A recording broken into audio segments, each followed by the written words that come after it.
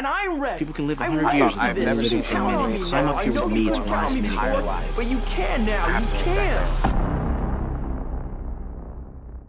Hey guys, it's Vera. Welcome back to my channel. So this is going to be the last video of my Gilmore Girls series. I really wanted to tackle all of the characters and I'll eventually open up the series again in the future, but yeah, this is the last Gilmore Girls video for the year. So in honor of that, I wanted to do something creative and make this video like a controversial but not so controversial video.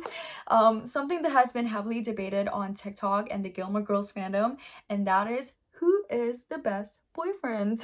If you finished the original Gilmore Girls series, Rory ended up with none of the three main hotties that constitutes to Rory Gilmore's love interest, which is actually a good thing for our Rory because the possibilities were so wide for her, and committing to a relationship would cause a serious hindrance, especially she aspires to travel the world and see places and all of that stuff. But when the Year in the Life was released, we were once again introduced to these three main hotties and sparked the heavy debate on who is the most compatible for our main character.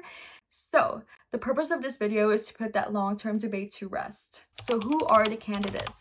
First up is none other than Rory's first love, Lorelai's definition of a perfect first boyfriend, and that is Dean Forrester. So it's plain obvious that a lot of us, including me, don't like Dean at all. He was selfish and at most possessive, but his best characteristics include caring and thoughtfulness, which are good signs, so we're not going to disregard Dean just yet. The second candidate is Jess Mariano, also Luke's nephew, our bad boy boyfriend. He is known in the town as a troubled kid who possesses incredible intelligence, quick wit, and an interest for English and literature. I'll try not to be a little too biased with this one, but obviously I love Jess. If you were to ask me, Jess would be the perfect match, but I won't let my favoritism be the defining factor of Rory's compatible boyfriend. So moves to our last candidate, and that is Logan Huntsberger, aka what people call to be Lorelai's Christopher, Rory version. He is a charming fellow alongside with his charming bank account, a rebellious, free-spirited kind of guy who breathes the same air as Rory's grandparents. So now that we met our candidates, let's talk about the boyfriend criteria. In order for this video to not be biased as possible, I want to make a percentage system in order to determine the eligibility. One of the important qualities to look for in a guy is attentiveness. Is our candidate sensitive toward our main character's feelings? Is he able to sympathize, understand, and cater to the needs? Overall, the candidates could get as high as 20%. Next up is maturity. It will focus on how he is able to deal with conflicts or tough situations when dating, and this constitutes to 20%. The third one is loyalty. Loyalty is pretty much self-explanatory, so this goes about also 20%. The fourth one is sense of humor. I know this is completely unnecessary, but I personally feel the sense of humor should be given importance as much as the other areas on this list, so I am applying this qualification for Rory as well. And this is obviously self-explanatory, so this one grants 10%. The last component is compatibility. Like all other relationships, compatibility is the strongest defining factor of the strength of the relationship. In this area, we unravel the common interests, how they go about compromise and coexisting, and giving emphasis towards connection that is rooted in deep understanding with one another, and this area will make up 30% of our boyfriend criteria. Hey. Ah! Morning. Good book? I don't know yet. Dean was obviously romantic and sweet at first. He was labeled by Lorelai as a perfect first boyfriend. Like, he literally built a car for her, so Rory doesn't have to take the bus all the way to Hartford. So that really kickstarts his rating for about 100%. He was very gentle and caring, and he looks out for Rory, and he admires her exclusive passion for books and learning. But he likes to be in the same wavelength as Rory. Like one scene in season 2 when Rory preferred to have some time alone that she often didn't get to have, Dean retorted to stop by at her place and brought some ice cream. While this was obviously a sweet gesture, but it proves to show that Dean lacked total understanding for the needs of space and privacy. And when Rory talks about her dreams of going to Harvard or pursue a higher education, Dean would be dismissive or would even get irritated. Now, I don't want to discredit some of Dean's thoughtful actions. He definitely has his fair share of perfect boyfriend material qualities. But in Dean's case, the cause for concern for the alarming red flags overpowers the good. So Dean's rating for attentiveness out of 20 would be 14. I thought we were going to spend some time together. We are. When? I don't know, tomorrow maybe? You were busy today. I told so you. we made plans for tonight. Yes, And but- now you're blowing me off again. I'm not blowing you off. I was hoping to give Dean a chance to redeem himself, but he proved that he was not far off from the Dean we knew in the earlier seasons. Like, for one, in the earlier seasons, during their 3-month anniversary, when he told Rory he loves her and Rory was hesitant to say I love you back, Dean completely lost it. That was the first crack of the glass, like that was the first major red flag. And when he and Rory would get into fights, it would always be on public display, with him maybe yelling at Rory or break up with her in public, disregarding her desire to handle the issue privately. He was extremely possessive and jealous that even Rory's pursuance towards Harvard or Yale was a problem. It was not a healthy relationship at all. It was severely controlling, and Rory would often worry if Dean would get mad. And clearly, the boy has major trust and anger issues. So for maturity, he gets 12%. Where does Lindsay think you are? She thinks I'm out. Out where? Doesn't matter. While Dean was loyal in his relationship with Rory, that's not usually the case. This is pretty obvious, but the storyline that made the fans fume with anger was when he cheated on his wife Lindsay with Rory. So I don't want to elaborate more on this one and just ultimately give Dean 13% on this one. Hi, it's me editing Vera. So I realized that 13% is a little bit high, so I'm going to give Dean 5% for loyalty. That's all you want, honey? A head of lettuce and the mousetraps? That should do it. That's a couple of must-need items there. Dean didn't really possess wit and sarcasm when he was dating Rory. Their relationship was more of a protector and caretaker, if that makes sense. Dean got most of Lorelai and Rory's reference jokes, but he doesn't really seem to participate in their little silly moments. He just goes along with it and doesn't seem to find it weird, which is a good sign. So though Dean lacked most of the admired qualities except for being ridiculously handsome, obviously, he deserves a reasonable rating, and so at least in this area, he could redeem himself. So Dean Forrester, you get a 4% for sense of humor. Just standing here. Next to you? A car. Your car. No. Finished it yesterday. No, you didn't. Do you want them? I definitely agree with Lorelai claiming Dean as the perfect first boyfriend. Like, as I said before, he was sweet, gentle, and caring, both in a good way and a bad way. I liked Dean when he and Rory first started dating. And imagine having to go through the process of dating Stars Hollow's golden girl while the town watches you. I also appreciated how Lorelai fully trusted Dean and how comfortable she was with Dean. And also, let's appreciate Dean's efforts in the relationship, like the car, the bracelets, and all of that stuff. Rory was very lucky. But when it comes to their relationship, like focusing on Rory's and Dean's alone, there is a clear lack of connection. Like, there's an absence of connection. Like, they didn't really connect it any deeper in emotional level. Their fights seem to indicate the lack of communication, and if there was, they weren't clearly seeing eye to eye. They just couldn't get each other and were never in sync. And not to mention, when Rory and Dean first broke up, Rory used Tristan as some sort of like a rebound. Even though it wasn't intentional, it was evident from the start that Rory's feelings for Dean was not that strong. So for compatibility, and I'm being super generous, a whopping 23%. This is a diner. There's ice cream here. Yes, but we don't have any cones. Cones. I need cones. Well, so if we go get ice cream, In cones? then you will be a perfect student for the rest of the night? Jess and Rory started off as friends and seemed to be perfect for each other. He was somehow, we can say, her soulmate. He also seemed to be the only one who can talk some sense to Rory, like the "why did you drop out of Yale" scene. But during the relationship, it was the opposite. Suffice to say, there's not a lot of Rory and Jess relationship development because it was merely for a short time, and being friends and lovers are two dynamics that are completely different. But from that timeline, they don't seem to get along at all. There was a lot of miscommunications. And I know that Jess was so troubled and that's why he was acting out, but that's not a reasonable excuse for his horrible treatment towards Rory. It's like a game of cat and mouse in their relationship, with Rory being the cat and Jess being the mouse. For Jess, I'm gonna start off strong with the party incident. When he wasn't able to get prom tickets because he failed to attend classes, you know what scene I'm referring to, and that was so unforgivable and comes with a continuous streak of unfavorable actions. I'm actually so torn whether I should consider Jess's character development, so I might give him a little boost in the ratings, but I'm making Jess during the relationship as the ultimate basis. So for attentiveness, Jess gets 12%.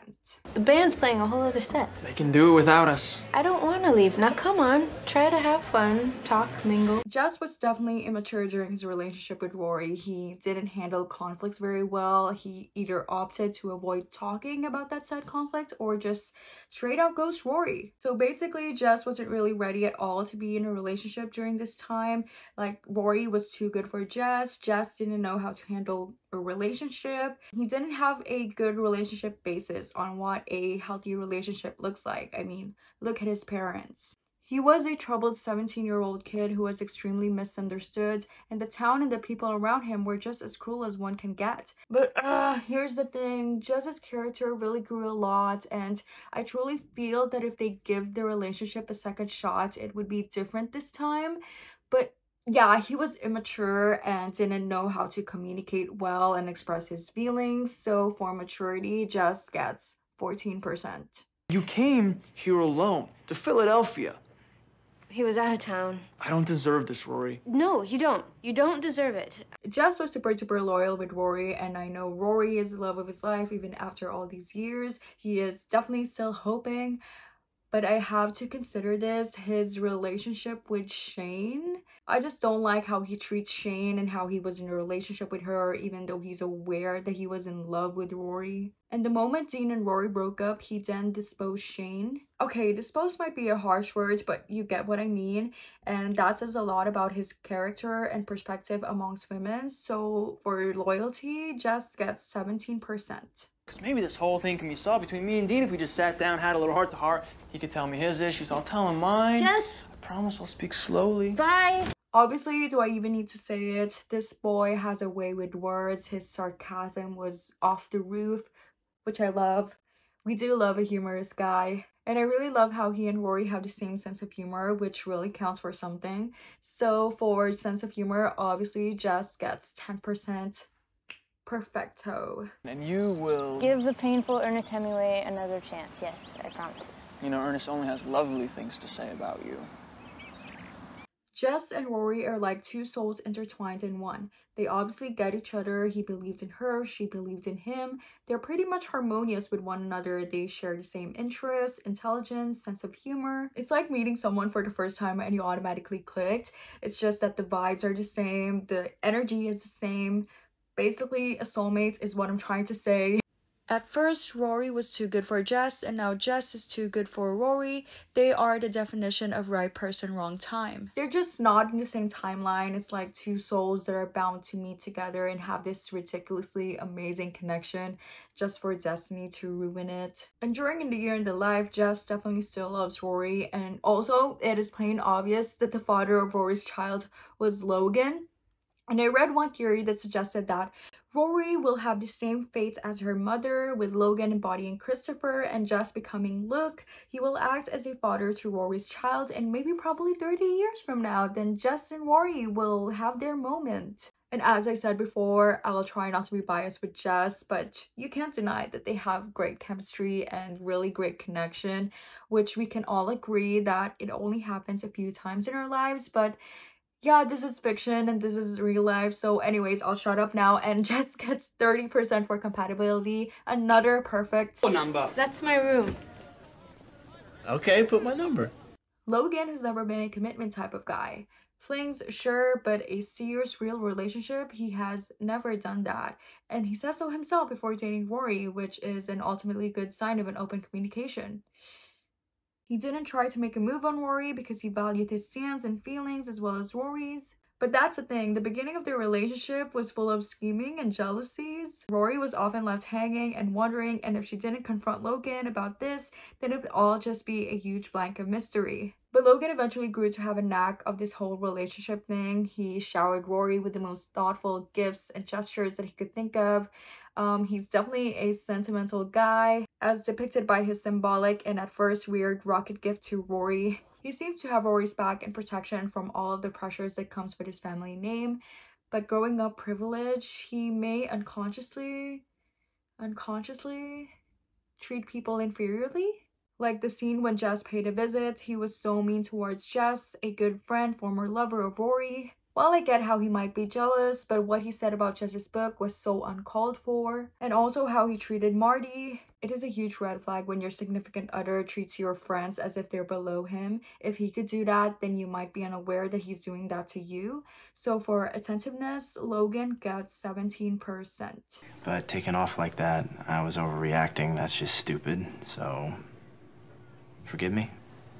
Obviously, we can expect that Logan is much more mature in comparison to Jess and Dean. Their relationship started when they were in college, so he has matured out of that high schooler's mind. But since he is still new with this whole relationship thing, there was a whole lot of miscommunications. If Rory and Logan would get into fights, he would fix things by giving Rory presents. Well, this worked for the first few times, but the whole incident with the Jess and the dropping out of Yale situation has resulted to Rory finding out that she and Logan have broken up through his sister. But what I don't like about their relationship is that they didn't talk about the issues and problems surrounding their breakup. I'm gonna dive into that in the next area, but for maturity, I might as well give Logan 15%. You don't get to care about where I live anymore, Logan. You broke up with me. Through your sister. I didn't mean for that to happen. You're a coward. After the fight with the Jess thing and the dropping out of Yale, Rory thought that they were just on a break, but Logan perceived it as a breakup, to which he coped by sleeping with his older sister's friends. And Rory didn't know about that until his sister's friends mentioned it. And Logan kept trying to convince Rory that he wasn't really cheating because they have broken up.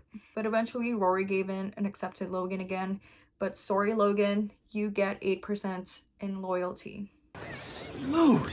Shut up. Way to work the system. You totally left me hanging there. Oh, what can I do? You were working the system. In fact, you were working the system so well, I think the system needs a day off. It's pretty obvious that Logan has a good sense of humor. I mean, his and Rory's jokes were spot on, and they seem to understand each other's humors. So no more elaborations of this part. He gets 10%. Rory, right now, I don't need to do anything but be right here with you. Well, are you sure? Aren't people gonna be mad that you're not answering your phone? Well, then that's their problem. Logan is the privileged side of Rory's life, while Jess, on the other hand, is the side of how Rory was raised. Rory's grandparents were never really fond of her boyfriends until Logan. And yes, Logan can be a brat, and I don't want to say it, but I feel like he has something to do with Rory's transition or change. And even though it was all on Rory, but being surrounded with that kind of people and lifestyle made her more aware of her grandparents' side and how to use that to her advantage. Logan made sure that she could see that, and he never failed to remind her that she is one of them. Both equally possesses the same level of intelligence and humor and as well interest with the Yale Daily News, even though it may come off as toxic and lose morals. And also, I heard this information from somewhere that Tristan was supposed to be Logan, and if it were to happen, it would be absolutely a no-brainer for me. Like, I would choose Tristan all the way, but that didn't happen. So back to Logan. We can say that Logan fits better with Yale Rory, the Rory that we now know in the year in the life, the worldly and exposed Rory. So Logan gets 28%. A few moments later. I actually haven't calculated the ratings, so I have no idea who's the perfect boyfriend. So it will come as a shock to me as it will be with you. Oh my gosh. Okay. I now got Dean's score and Jess's score, and I'm so scared because I know it's going to be a tiebreaker, either Jess or Logan. So okay, so I now have the name of the perfect boyfriend on my iPad. So drum roll, please. Yay! No, just kidding. Okay, anyways, the winner is Jess Mariano! Woo! Okay, so don't blame me with the result. Blame the percentage system, though it was based on my rating. But okay, I'm kind of glad that it was Jess who won. I know for a fact that they're really compatible. It's either gonna be Jess or Logan. Either way, I'm good with whoever. But I feel like Jess is going to be a good influence on the Rory we now know, who's going to influence her and teach her good morals. So yeah, I'm perfectly contented with the outcome and the results. So Anyways, that's it for our video today. Thank you so much guys for watching. Please comment down below on who you think is a perfect boyfriend. And I'm sorry for the delay of this video. I'll try to be better next time. I'll try to be consistent from now on. And so, yeah, I'll see you guys next week. Bye-bye.